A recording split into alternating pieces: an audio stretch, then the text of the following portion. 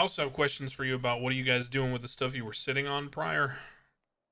Because obviously you were not going to file charges against people based on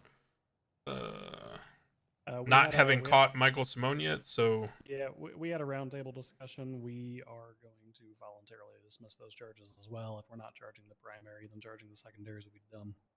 Okay, I don't disagree or agree strongly either way, but just want to get your guys' plan of action. Okay.